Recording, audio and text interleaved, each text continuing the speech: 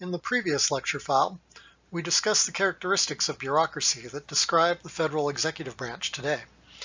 But bureaucracy was not the first form of organization for the executive branch, but rather it evolved over time. This lecture file examines how the federal bureaucracy came to be and how it's changed in size over time. For simplicity's sake, I'm going to describe three periods of executive branch organization. The first period, from the 1780s to the 1830s, is sometimes referred to as an aristocratic system. Not literally aristocratic in the sense of having people with formal titles of nobility, but rather metaphorically in the sense that government service in this time was seen as a duty for a privileged few. There are relatively few federal government jobs at this time in the executive branch, and working for the government was seen as a sacrifice that well-off members of society were expected to make for a short period of time to help serve their new nation. Political leaders would usually tap into their own personal networks to help staff government positions. For instance, as depicted in the artwork on this slide, after President Jefferson completed the Louisiana Purchase, he called upon his personal secretary, Meriwether Lewis, to lead the expedition to explore the new territory that had just come into the possession of the United States. Lewis had no particular skills for this task, other than the fact that he was trusted by the president. Imagine that.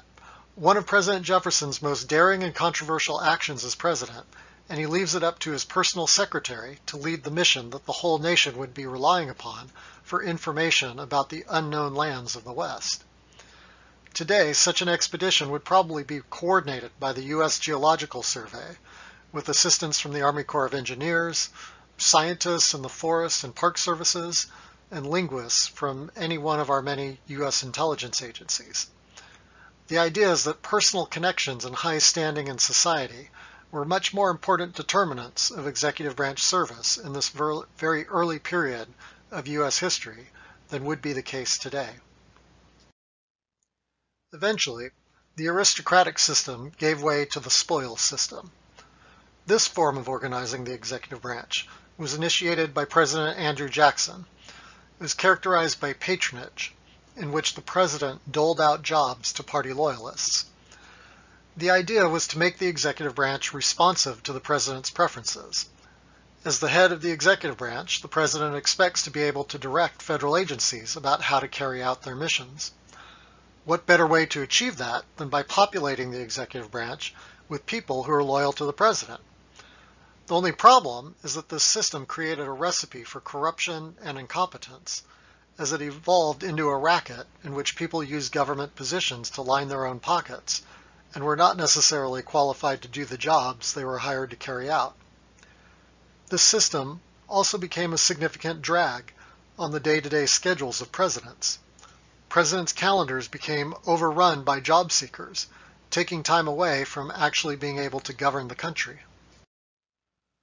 The problems of the spoils system came to a tragic head with the assassination of President James Garfield in 1881. Garfield was killed by a disgruntled job seeker, someone who had campaigned for Garfield in the election of 1880 and felt that he was owed a position in the federal government. When he failed to receive a job, he held it against the president personally and decided to kill him. This was finally enough to spur Congress into action and reform the organizational principles for the executive branch.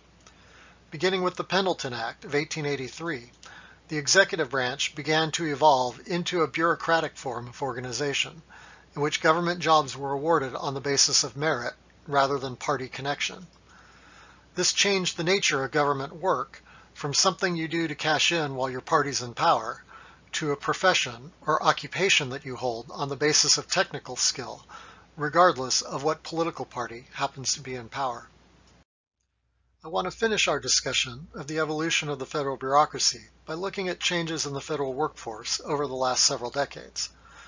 In the early part of the 20th century, the size of the federal workforce grew rapidly as government responded to the challenges of industrialization and the Great Depression.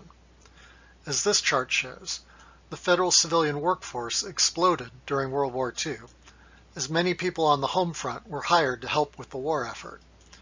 But since the war, federal civilian employment has been relatively flat, with civilian workers in the Defense Department declining since the end of the Cold War, and federal employees in all other departments increasing only slightly. This graph presents another way of looking at federal employment. Rather than raw numbers of employees, this chart depicts federal workers as a share of the overall workforce in the United States. Measured this way, the federal government has shrunk significantly as a source of employment in the overall economy, now accounting for about 2% of all workers.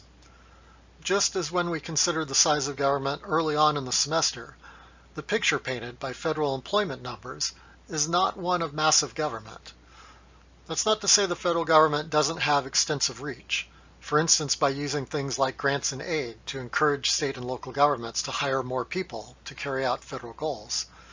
But in terms of actual human resources, it's just not the case that the United States has an out-of-control bureaucracy.